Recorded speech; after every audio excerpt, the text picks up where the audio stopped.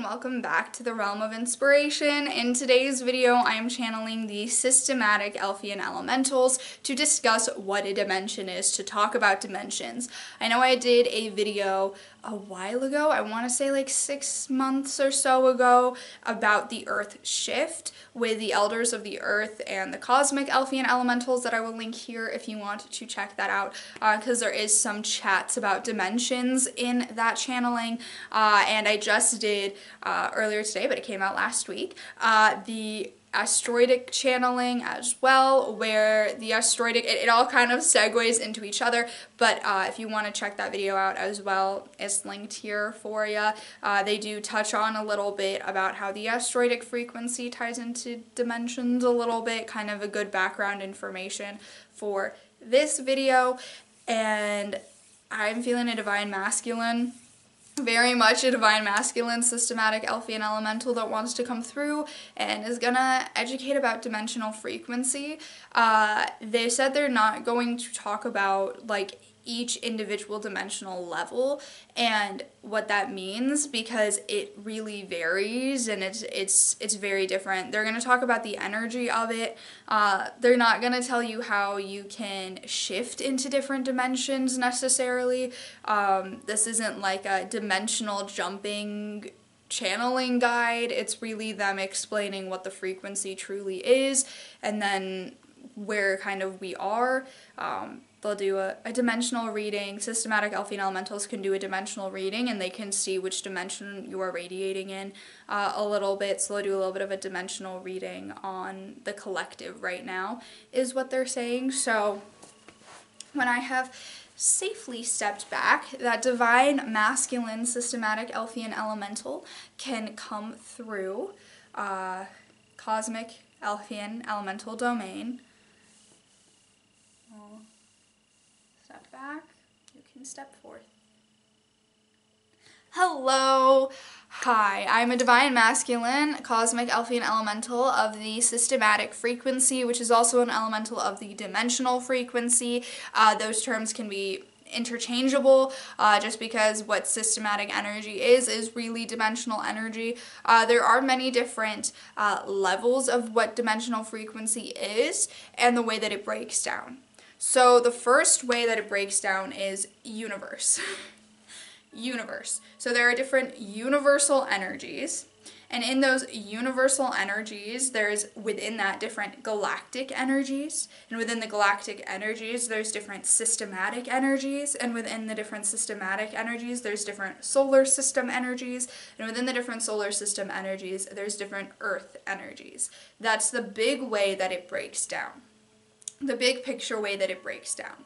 So when we say universal, that is the largest. And the largest outside of universal is divine. So divine is something that transcends universal energy. So if there's other universal energies, the divine energy is always like a dome above it, because the divine energy is where the creators come from.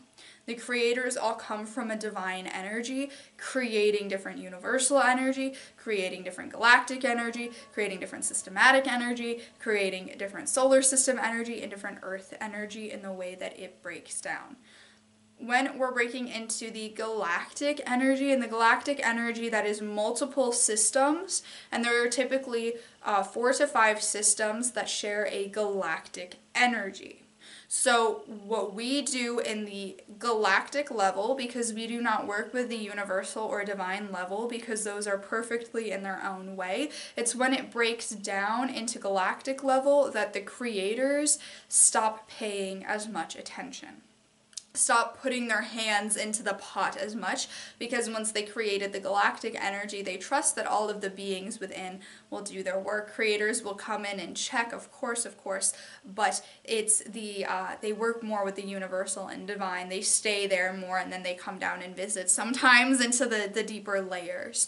So within the galactic 4 to 5 and every galactic energy, we work to keep the systems themselves, and we use help from the atmospheric Elfian elementals and the space Elfian elementals. We all work together, and we work to ensure that the systems themselves do not overlap into each other. Now there are 4 to 5 base layer systems, and then there are systems below them dimensionally. So the base layer systems, which is what you guys are in right now, there is a system below you, and that is where the negative polarity is, and that is where when your system and our system ascends to a higher level, that golden status Earth, the lower system below starts forming its own Earth, and then it, you know, if there's a fall of the golden Earth, there's a crash and collision, and the systems have to, you know, integrate into one, and then another one is created below it. It is a never-ending cycle that keeps going and keeps going and keeps going and keeps going and keeps growing as a cycle of existing. And that keeps happening. We make sure that systems next to each other do not crash into each other. Another thing that we work with is sometimes souls want to leave their system and go to another system. Yes, so if they want to leave their system and go to another system, they need help from a systematic Elfian elemental in the systematic frequency to help take them in a little bridge into another system, with the asteroidic frequency and meteoric frequency also helping as well, because there are some of you existing in this Earth that come from another system, or maybe even another galactic energy.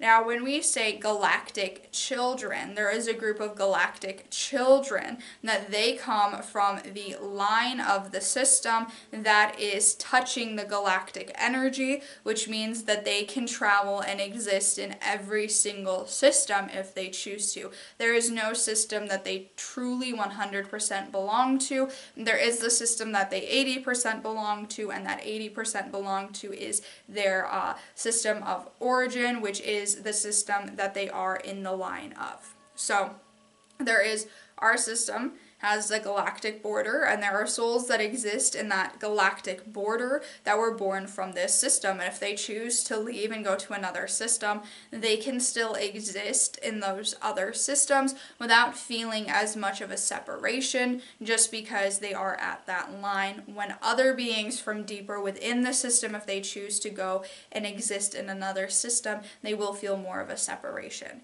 So that is just a different test that souls choose to experience. Now, within the systems, we talk about the solar system energy. There is the Earth solar system energy, and then there is the different layers of metaphysical solar system energy. So the golden Christed sun energy and the solar sun split in two. So there are the planetary energies that work with the golden Christed sun and the planetary energies that work with the solar sun. And then there are different levels. So there is the median sun that is in between the solar and golden Christed, but is more in the Christed. And then the second median that is in between the golden Christed and the solar, but is more towards the solar. So really within a system, there are 4 solar energies, 4 solar systems within a system.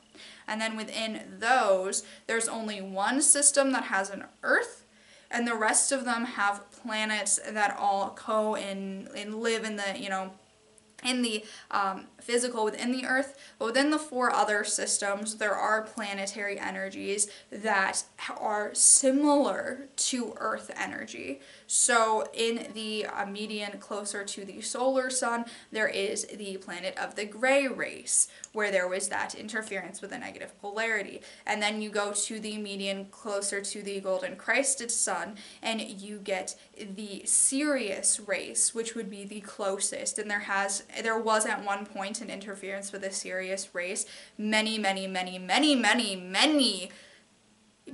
years ago. Very many Earths ago. A few Earths ago.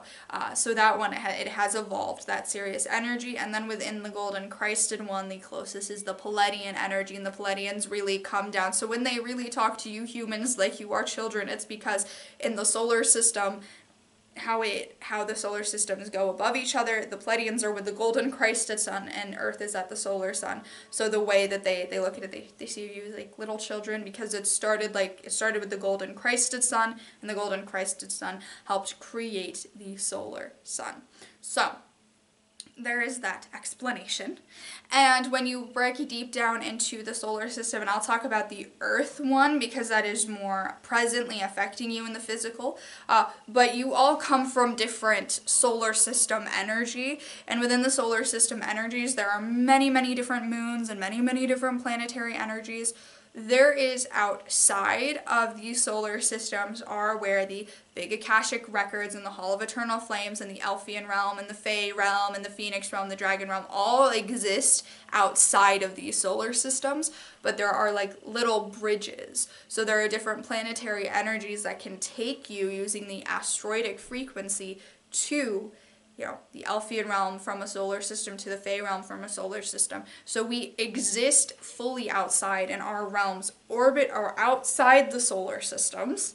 Are like the Fae Realm, the mystical realms really orbit around the solar systems in a different way around the four, and we go and we move, and our energetic meeting place moves so much and travels so much. We're really not anchored anywhere except where the housing place, the greenhouse of eternal plantations.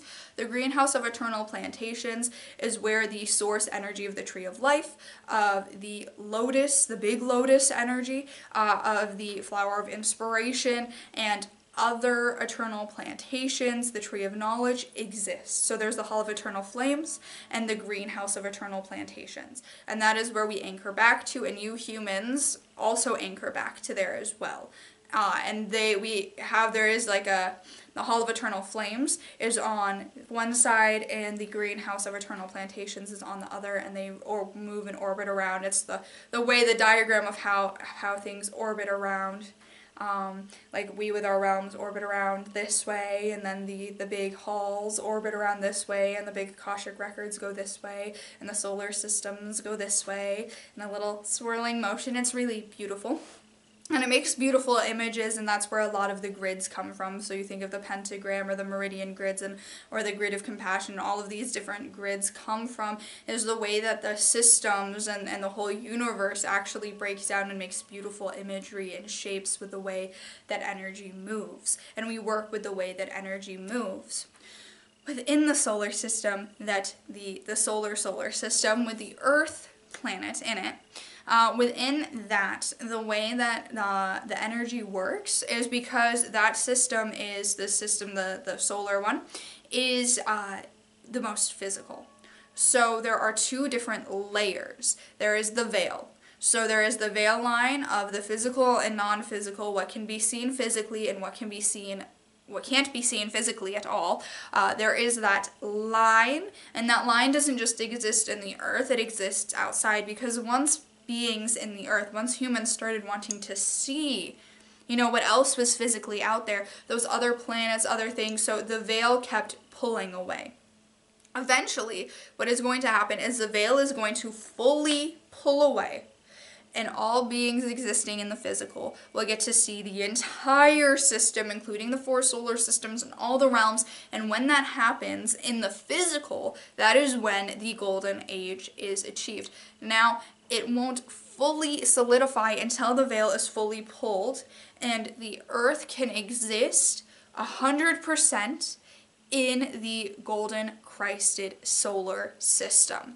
So when golden status is achieved, you're moving up into the other solar energies. As an Earth, the Earth veil line, you existing in the physical can see the other solar system energy, the other planets, etc. So when the golden Atlantean age was achieved, the Atlantean age, the golden ages are achieved when you hit that third sun. When you hit the third sun. When your solar system, and you can see and connect fully while in the physical with the solar system with the third sun.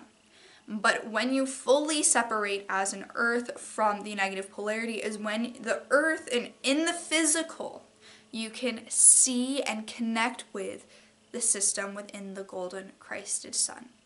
And that is when the negative polarity attaches to the system being created below yours, and then your system becomes a higher system. Our system becomes a higher system. Okay, so that is the best way to explain it and explain the ascension.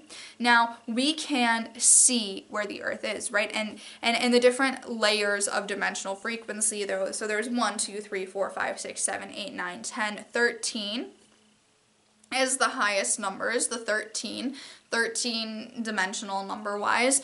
What that number means is it just means that is how close you are to reaching the golden Christed sun by seeing that in the physical.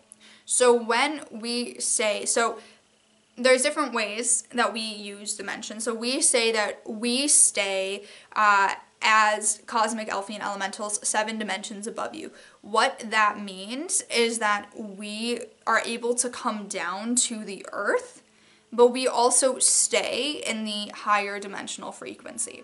So when the Earthian Elfian Elementals say they are 1 to 2 dimensions above where the Earth is dimensionally, so not necessarily where an individual person is within the Earth, but where the Earth is itself, that means that they are able to fully exist beyond the veil line on the Earth, but they still can leave and go and exist in the cosmic energy, but they are meant to stay beyond the veil in the Earth. When we say that the Earth is reaching the 5th dimension, or you are reaching the 5th dimension, that means that you are at number 5 of 13. So you are getting there. And the golden age is typically achieved when you reach 8, 9, 8, 9, 10. Like when you reach 8 or 9, you are achieved in a golden status. So it's important to understand that once you hit that median point of 7.5, that is when within the Earth, the negative polarity really falls away in a different way. So it becomes a different relationship between the positive and negative polarity once you reach 7.5.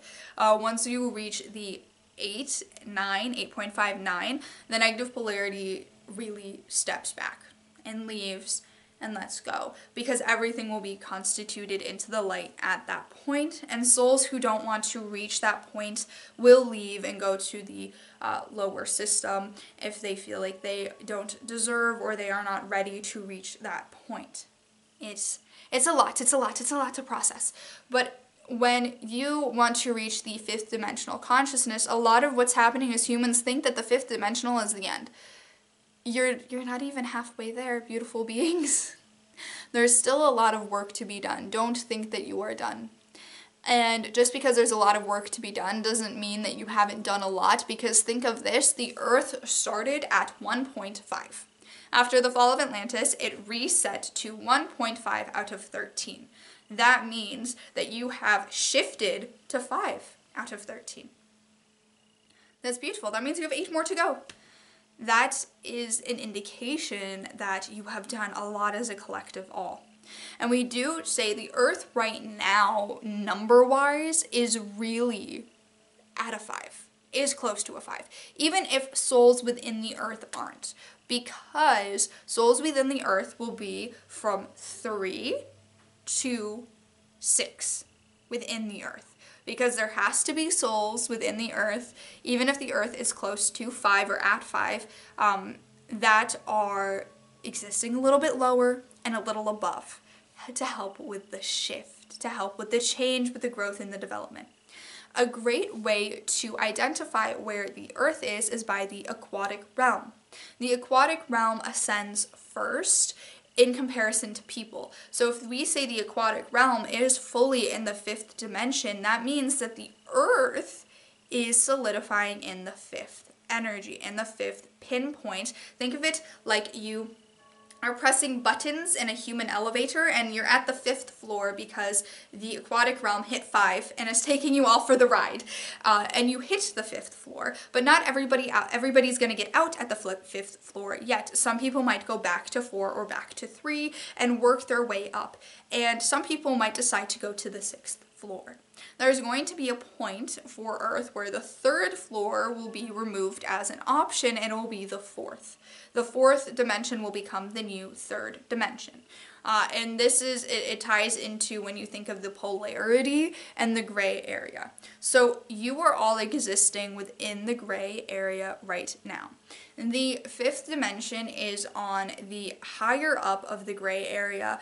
However, once you, to get out of the gray area energy, to fully be in the positive light, you have to get 6.5, 6.5, 7, getting up there on your own dimensionally. The Earth is right now in a phase where everything is really neutral in a way, because you are separating from the negative polarity, and you're getting into, so once you've hit 5, you're getting into the gray area, the higher gray area, to the positive polarity. It's important to know that the negative polarity doesn't have as many numbers, if that makes sense. So the negative polarity had 0, 0.5, 1, 1.5, 2.2, 2.5. It hit 3.5 is when the shift happened. You as an Earth, a collective Earth, are there at that 5, but there are people within the Earth that are still resonating in that 3. If that makes sense, beautiful beings. So the Earth has arrived to 5, but the Earth has not transcended out of that neutral grayness, because there is still a lot of negativity going on that you have to learn to overcome. So it's important to also know that the ego will go with you until you break out. So until you hit 8, 7.5, 8 out of 13 as an Earth, as an Earth and in your individual self. Because when the Earth reaches, that 8, there is still the people existing in that 6 that will have to evolve as well. When you reach that point, the ego stops coming with you. So you're always learning to overcome it, and you're never fully done with learning to overcome it, because it keeps testing you, because that's its purpose. So overcoming it. That's why we say 70-30 control. The ego is gonna have 30% control out of 100 in your life, until the Earth and you as a collective all fully reach that 8, that 9. It will still have some control. When you reach that 8, that 9, the ego goes away and it loses that control. But it's still gonna be there, and it's not gonna fully be gone.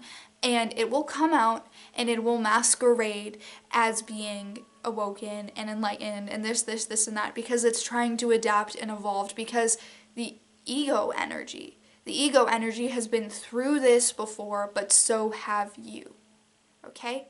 Know that. And it's in its own way, and it is going at the same pace at the 1, 2, 3, 4, 5 in its own system, and it's in its own, in the own negative polarity, in the own lower dimensions. It's going up.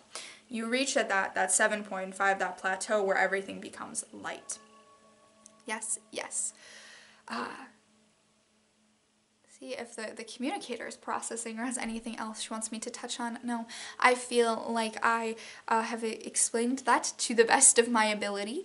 But if you have any questions about the systematic frequency or dimensional frequency, let the communicator know, and we can come through and communicate it again, because we love talking about it. I do want to say that at some points it's different when we as a system are experiencing things and when you as an Earth are experiencing things. So there are some things that you and the Earth are experiencing that we as elves do not experience at all, and are only aware of it from watching it from our perspective.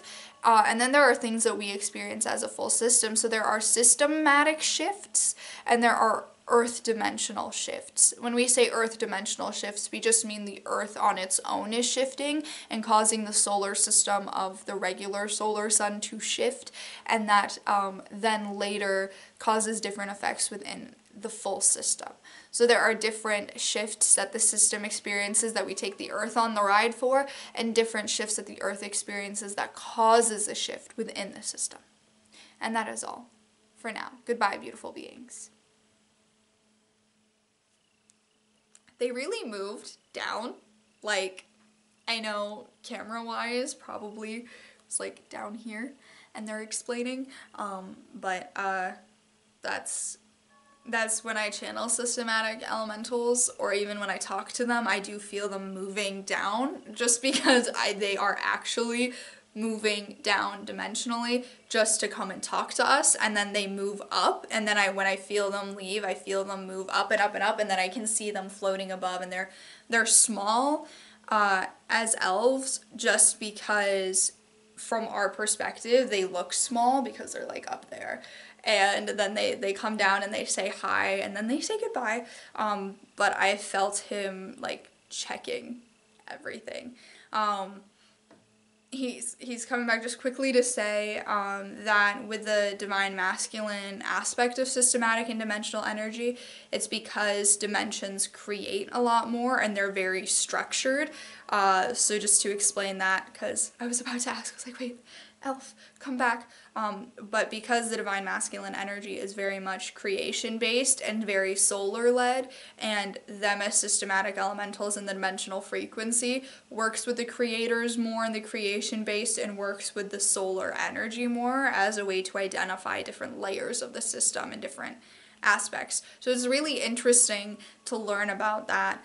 They had me learn about it all at once, but you guys breaking it in little chunks, it's interesting. I feel the cold of space is very interesting. When I was channeling him, I felt like the cooling energy of space is very interesting, because I'm a solar being from the solar sun, and that means that I feel a lot more of the cooler energy because I'm radiating the heat, and I felt that the most when channeling him.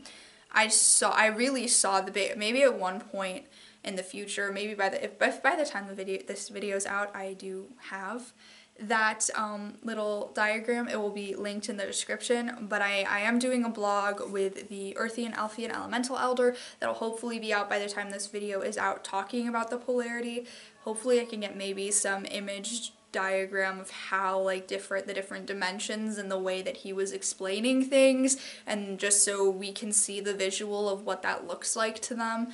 So hopefully that will be available by the time this video is out. I'll work with them about it to get that, because I saw it when I was channeling them, and I know he explained it, but I'm sure it didn't make the most sense in the world just seeing the gestures.